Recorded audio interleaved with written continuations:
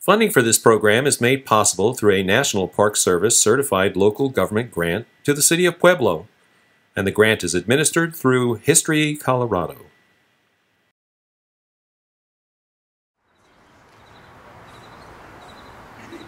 But we have a lot of challenges. The EPA wants to come in here and make us a Superfund site because of the Eilers smelter. The bricks that were used to build the school, right, came from the smelter.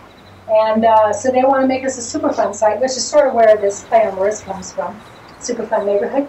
And I-25, the big highway right here, has also been a challenge. They want to come this direction and take out 52 of our homes to enlarge the highway. So we have a lot of these humongous government agencies that we've been dealing with to try to preserve our neighborhoods. So it's really been a challenge. I don't know, I just love this area here. It's quiet, she goes for walks, and we know everybody from here clear over to there. It's kind of a close-knit community. I think if I go someplace else, I would feel lost.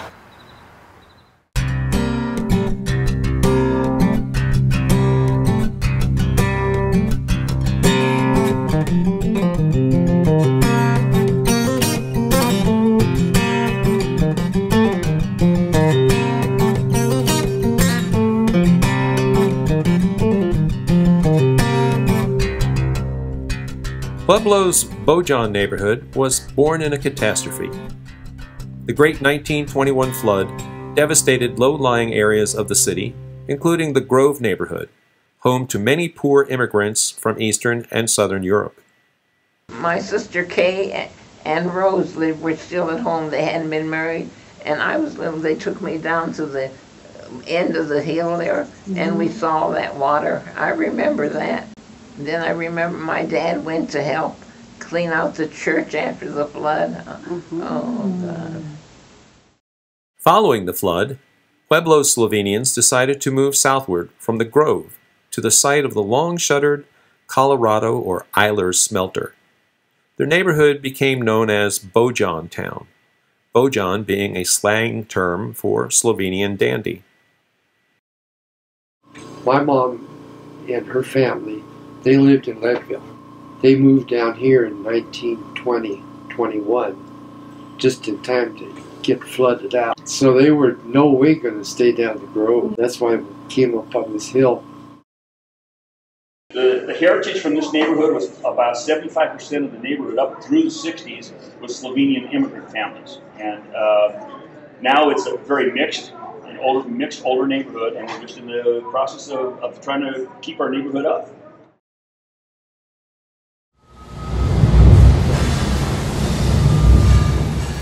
Bojon Town was not only higher, but also much closer to the Colorado Fuel and Iron Company's gigantic Miniqua Steelworks.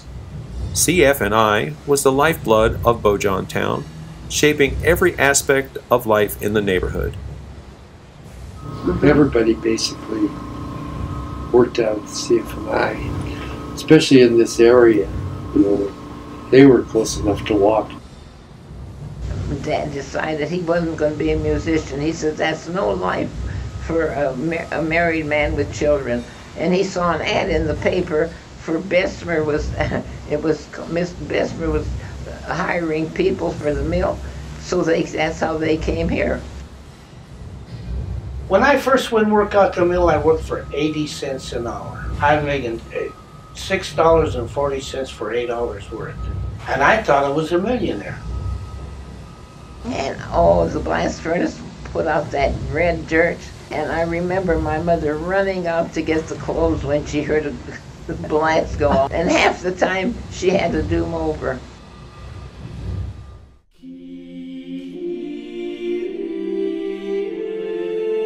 While CF&I may have been Bojon Town's economic center, its spiritual and cultural heart was St. Mary Help of Christians Church.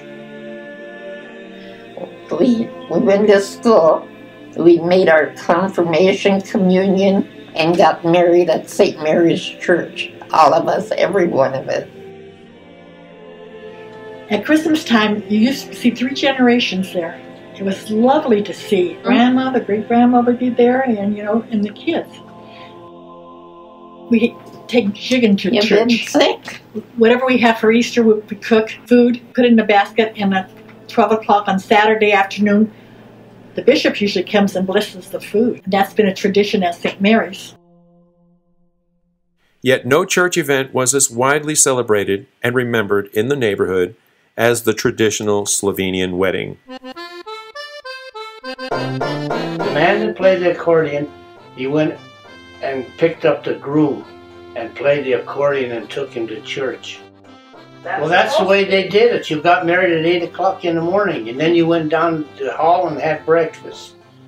Then you stood around there, and then pretty soon you were eating lunch. Then you was eating supper, dinner, whatever you want to call it. I had my dress on, my wedding dress, beautiful wedding dress, and I had it on for 8 o'clock mass. We got married till the reception was over at 1. Midnight. No, that's until 1.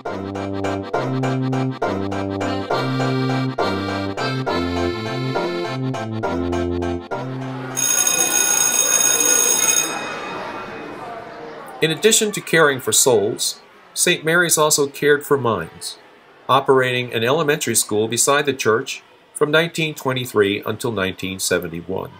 It was the proverbial melting pot, helping the children of Slovenian immigrants learn English as well as American culture.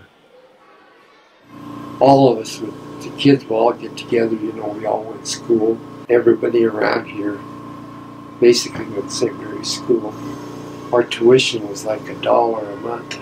And then when we were in the 4th grade, they doubled it to 2. We had sisters, and I remember they were wonderful. One was kind of mean, but the rest of them were good. I remember over there, we never had lights in the school. Couldn't for $1. And they had those big windows, and they were they had quite a bit of light in them. And if there was a real bad thunderstorm or something, we got to turn the lights on.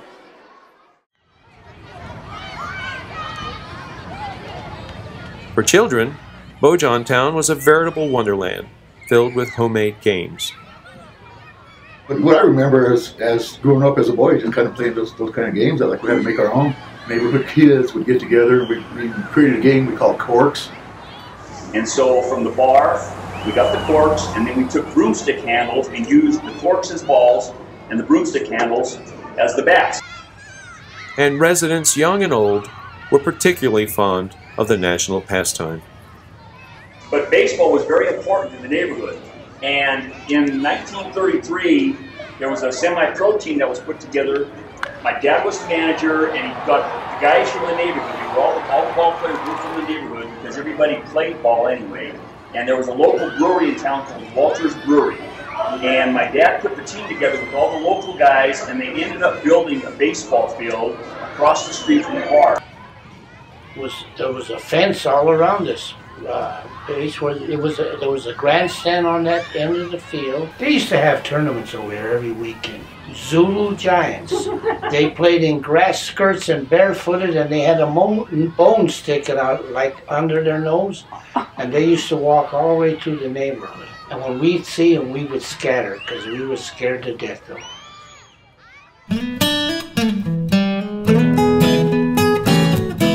Eilers Place Bar is a beloved Bojon town institution, holding Pueblo's second oldest liquor license.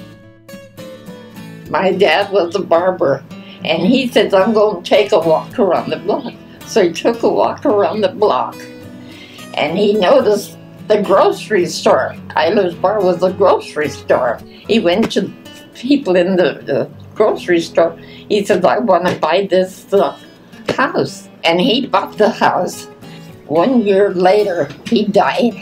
So my mother was lost. They had 6 children. Right after that, he passed away. She was by herself.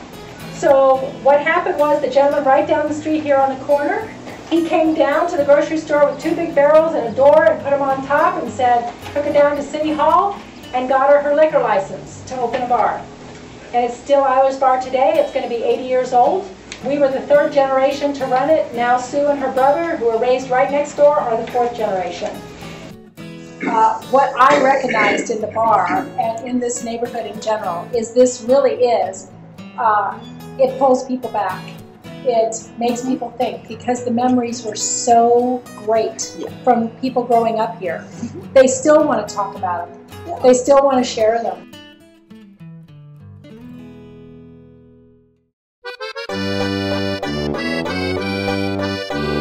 No celebration was complete in Bojon town without traditional Slovenian music, most often played on the accordion or button box. Well, I can remember when I was real young, there was somebody playing a button box accordion on that side of town. One guy would play it for a couple hours, he'd put it down, somebody else would pick. There was about 6 or 7 guys playing accordions down there. Had to play the accordion. Oh, I hated that. I just hated it because every time we went anywhere, you know, my cousin and I, we had to bring our accordions. Always wait there until we got to play it, and then we both play as fast as we could. But it was the food that tied generations together. Kibasi is a local sausage. They also make liver and blood sausage. Still made here in this neighborhood today. We're also going to have sour potatoes, which is another Slovenian dish, and you're also going to have apple strudel. Kibasi, jutene sausage, the rice ones, the blood sausage. Kidneys and gravy and sauerkraut and zgotse. I made sauerkraut from the time I was 8 years old till I was 70. And Patica and strudel and krofa and what else? Klobasa, kampir, bazile. Well, they made Patica, like everybody. And Potica is a rolled dough with walnut spread on a table. Their dough is so perfect. It is about this thin, and every layer is perfect.